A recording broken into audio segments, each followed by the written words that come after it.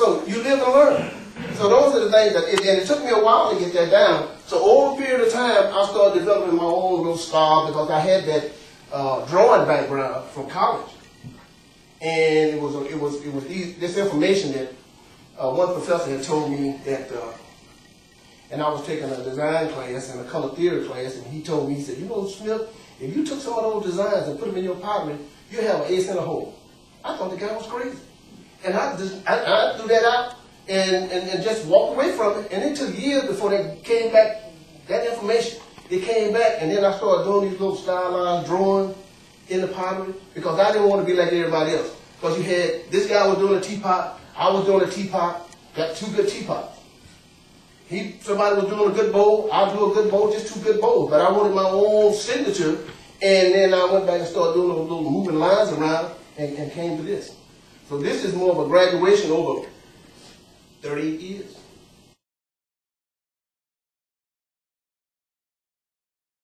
And then you got a point that when I was, say, 26, 129 pounds, and high school weight, I could sneak around a pot, and I could hold my breath for about 2 years.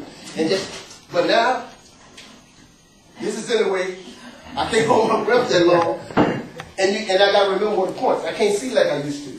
So if you look at the pots that started, say, in the museum, got some of the pots that started maybe, I would say, probably around about early 80s, versus what you see here, totally different hand, totally different line weight, because you got a machine weight and a line weight to deal with on these.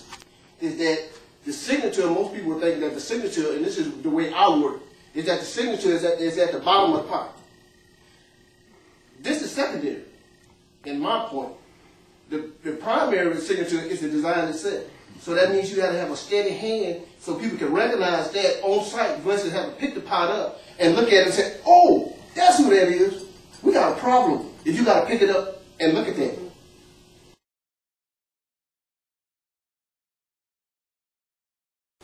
But throwing is not a problem. I mean, I can throw. But the thing that I hate doing is the grunt work. And since it's a one-man operation, I got to do it all. But, well, I do it every day. So it's just this thing that I got to do it. This is a work ethic that it's not that I'm picking it up on the side. That's the curse that I got, because I got to be in there every day and being able to make those critical mistakes to learn from them so you can see exactly what's happening. Because this is a living, breathing substance. People look at it as a little Play-Doh. It's just a little bit like that. But when we look at it as professionals, this is a science in itself, because you got to actually know this stuff. You got to study it, and especially it's going to change according to the environment. And what I will tell you about the things that I don't like, this is my personality being put into that. I don't like throwing pots. I hate throwing pots, but I gotta throw them. I hate trimming, but I gotta trim it. Because the way I do these is that I look at this as a canvas. And that's why you see so many different forms or shapes floating around.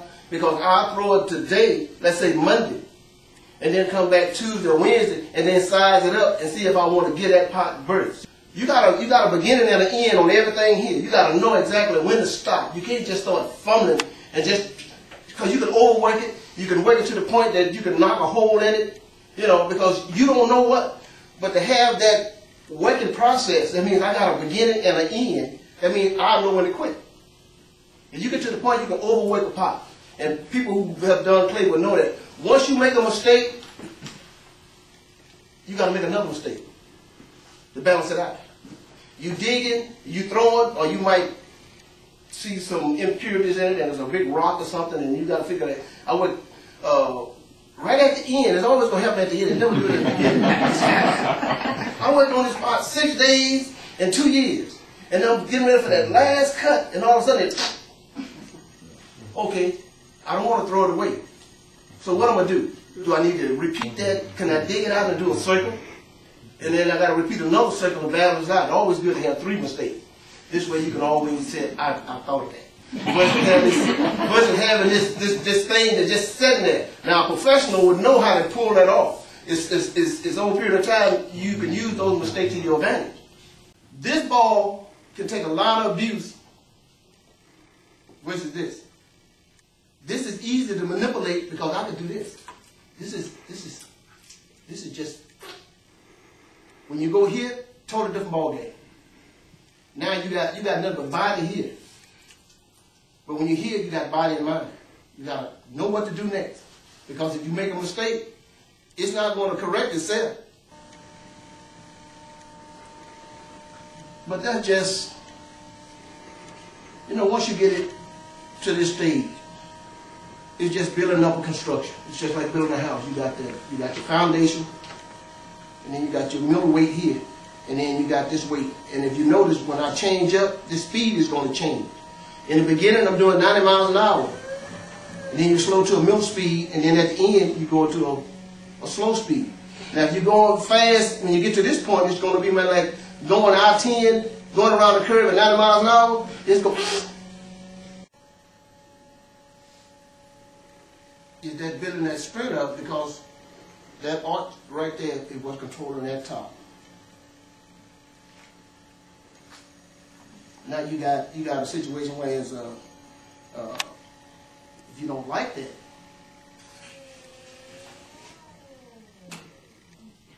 now you got another thing is that all this stuff is reusable. And the thing about pottery is, if you disrespect it, it'll get you at the end. It don't straighten itself out in the beginning. You done spent all this time, you done spent all this energy, you done put all your money into the clay, and you got this firing, and you done, but you did something stupid like, I gotta go get my headband. It's 5 o'clock. I gotta go to the movies. I'll deal with it tomorrow. Okay, do that. But if you miss a step, and when you fire, that firing will get you back.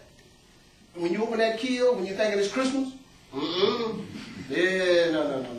And that's another thing that you have to learn is patience. In the beginning, I had patience, but I didn't have enough of it.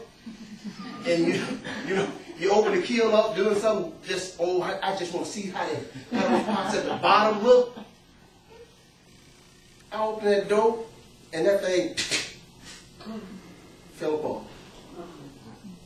And I'm telling you, in a situation like that with this stuff, you got to go through a situation because you put your heart and soul into it, and when you have broken pieces like that, I found out that is better than, you got to mourn over. You can't just say, oh, well, it's just clay. No, you got to go through the grieving process. It's like a family member that died or something. I found out the best thing to do is when you want to discard them is not to put them in the trash. It's always bury the pot. That's just something that you got to go through that right. People go in there, take a pot, they throw it in the trash. No, you can either glue it back the best way you can, but never put it in the trash. Always just dig a hole and stick it in it. So I got a lot of busted pots in it. Got a graveyard on the side.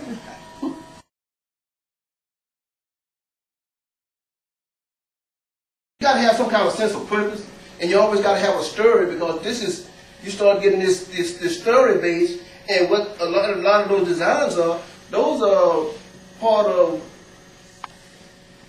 what Mobile is. This is fish and water, birds. This is recycle, rebirth, life, death. When you have those snakes, some of them you probably can't see, but on some of those pots, I got serpent. There's a serpent design on it. Now you remember what I told you about the bottom having the signature, but by me being an artist, I can do whatever I want. I'm telling the story, and once I have the story completed, you got to believe me, because nobody else made it up on me. So, is that on some of them you got that cycle of life. Like with here, I don't know if you can see that. Now with here, with me, is that's female. This is that story where you had the salmon going upstream. The male, they go upstream and do for 2 or 3 days, they jump and go into the water, trying to get to the spawning ground. That's female with the tip, and that's male. So you got that cycle of life. Here you got stylized fish. Some people will see as bird wings. It looks simple, but it's just that thing that they have those combinations. It takes a couple of years to figure them out. So even with the legs, that didn't come out. That's one of the Hail Marys. That's one of those deals that you found a mistake, and what happened was, one day I was minding my own business. I was on the wheel. I was trimming like I normally do, and I went too far down there. I lost my concentration, and the bottom fell out. So I used a couple of choice words, and the thing popped up. I'm like, now that's not bad. I like that. But I didn't have a beginning, nor did I have an end. But I knew it existed because I saw it. So it took about 3 years to get that down to a science. Kept fumbling with it, moving it, you know.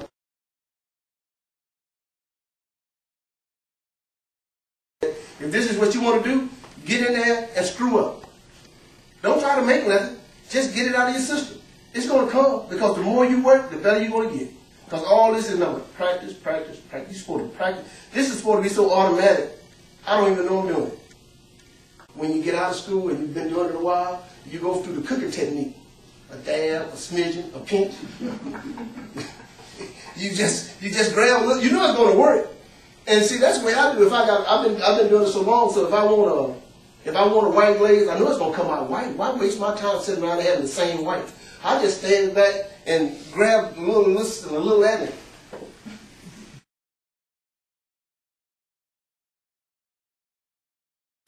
Because this is a canvas. I don't see it as a bowl because my main mission is to get this dried out and being able to put that design on it. Now I love design. You got to get into a ritual. People thinking that, oh wow, he can throw pots. You know, you just walk in there and throw a pot. It don't work like that. You got to really prepare your head to go in and throw it. But with that is, and see what, this is all memory. That's why you got to have it in your head, is that you throw a pot and people, why did you mess that up? Because I can do this. It's all here and it's right there. That's the main thing you got to remember, that the clay is here. So if you make a mistake, you can always, it's there. But when I found out that I could draw on the pot with this graffito, is that you really don't look at the firing, you look at the design. And you got to remember that the general public, they can care less about firing. Is the pot, is it good? Is it a nice pot? And because I don't like to study pots. Although I'm a potter, I don't like studying pots. That's not my job. But I like to go into study baskets, painting, glass. This way I can have ideas. So when I get back to this, it'll give me something new. But if it was just clay, everything end up being clay. So if I'm looking at, and I collect baskets, I can see this as a basket, and I can carry some of those techniques into my thinking and the way I carve. Because you always got another way of doing things. Even with that wave design. I did that years ago, but I didn't bring it out. But it just, I knew it existed, so several months ago, I just brought it back.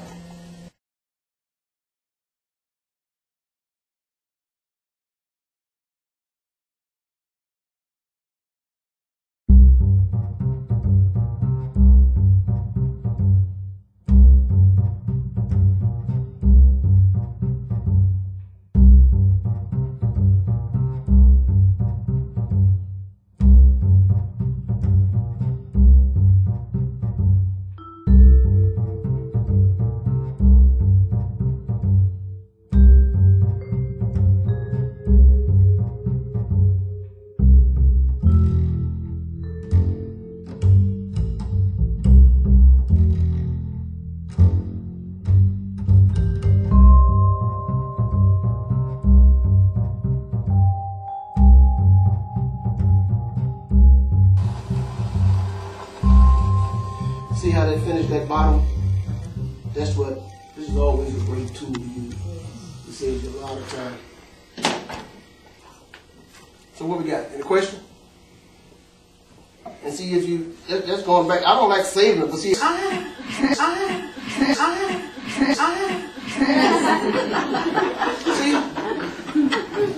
That's good for the soul, you know.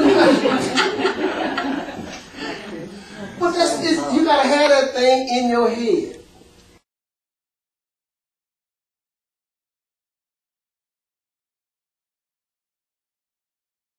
Well, we're using this church key candle. You know, they don't even make them anymore. You might find them in an antique store or something.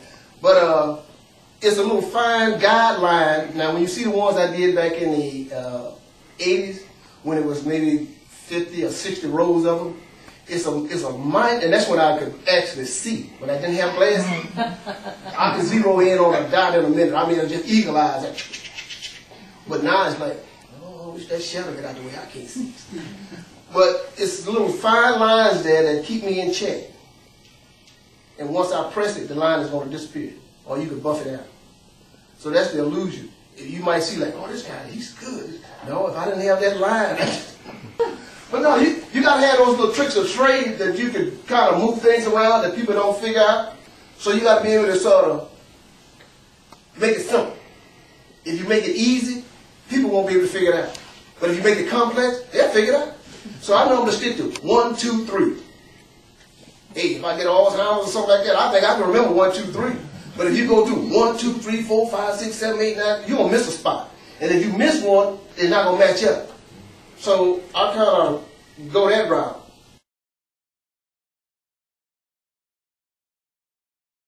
That's just like a glaze. If you do a glaze recipe, now in the beginning, it's good stuff. And it's more like gumbo. You know, it's good the next day or 2 days. It's like when I first made it, oh, it's all right. But the more you use that glaze, you say, oh, suck it. Now this is I'm down to about 2 or 3 gallons, and you know it's good. That's when you take your very best pots and you put them in there. You just save pots on the side. You don't just glaze pots for the sake of glazing. You'll know when it's right. Oh, because you got the right water weight. I mean, everything is just right for that, and that's just the way the animal work. I mean, it's just, you pick up all those little things. And that's why when you have a body of work, you can explain it down through the years. Because I can look at pots and tell that you mentioned about which one is your favorite. Well, that's just like having twins. You know, you want to take fishing. I got to get rid of somebody. But you can't do it. If I did a big pot, the way I work, that big pot should carry, well, that little pot should carry just as much artistic weight as that big one.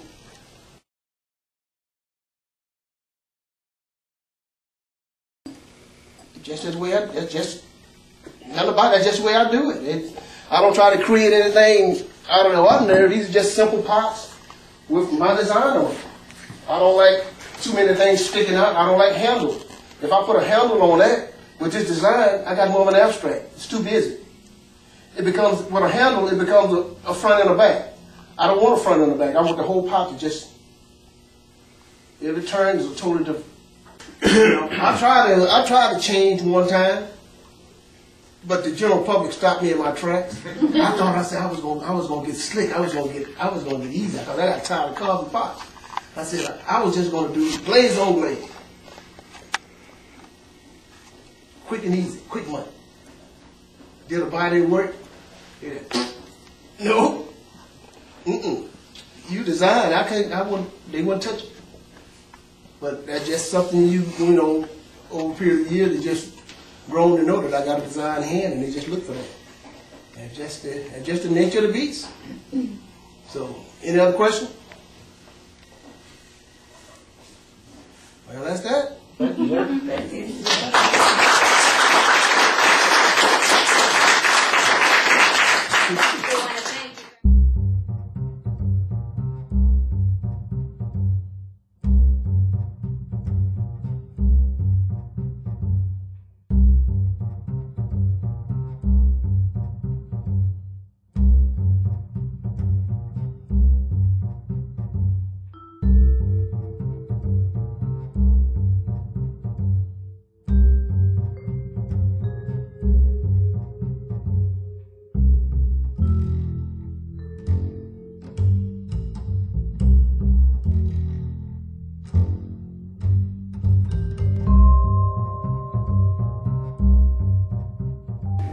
Charles looking at his own pottery. What do you think? Of course, it's backlit.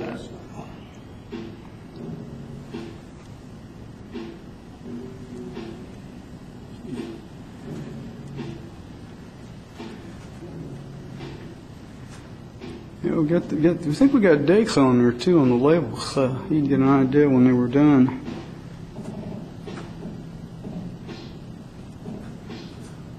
You see what I'm telling you about where you go.